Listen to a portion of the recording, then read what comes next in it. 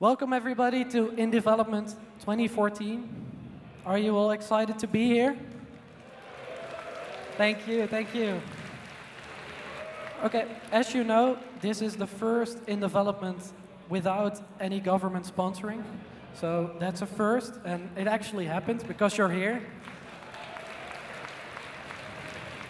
Thank you. So we wouldn't be able to do this if there weren't companies that sponsor this event. So please, for our biggest sponsors, round of applause, Microsoft and PlayStation 4. You can do better than that. Thank you, that's better. Okay, so as you all know, or not know, my name is Zalmstra. I am one of the founders of Abbey Games, and I'll be hosting this event today, and I'm super excited, so bear with me. For those of you who don't know, we created the game Roos. I hear some excitement over there. That's better. So, just a quick poll. Who hasn't heard of either this game or the company? Okay, so that's not a lot of fingers, but still, after this event, you should know Abbey Games. So, as you know, game development is hard. There we go. Game development is really hard, and here in the Netherlands, we also have a lot of studies that have a lot of graduates every year, a few hundred. But the industry in the Netherlands is not that big, so there aren't a lot of students that actually get a job in the Netherlands in the game industry, which really bumps me out. But there is an upside because you guys are here, right? Yay, you guys are here. So thank you all for being here.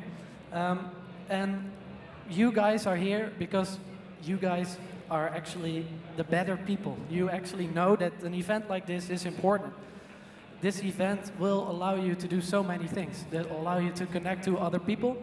They'll allow you to interact with all the speakers and other people from the industry, which is awesome because other people don't have that opportunity. And it actually allows you to excel in the Dutch industry, which is great. So, events like this give you an edge.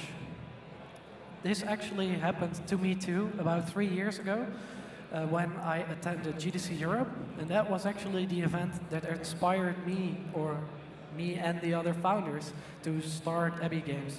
But we had no idea how to do this.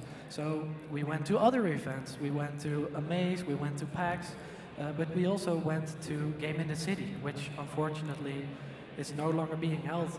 But we have Control Conference now and events like this. And these events allowed us to gain the information we needed to actually start a company. And you guys are here too, and you can actually do that too, so that's really, really great.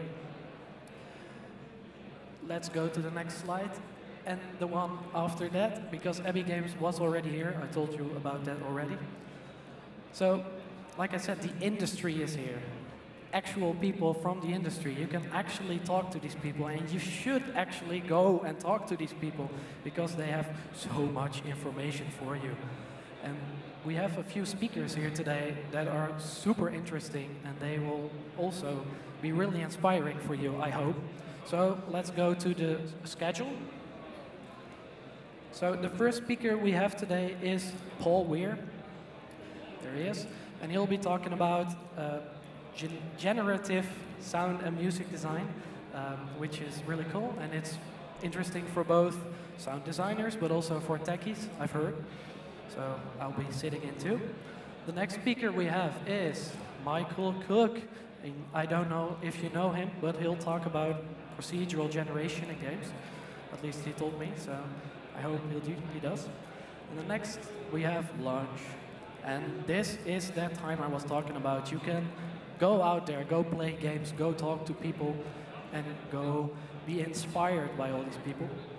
And then after lunch we have Jonathan Blow, and he'll talk about a very complicated name which I don't remember anymore, but it's going to be super awesome because, well, you all know Jonathan Blow. He gives the very inspiring speeches.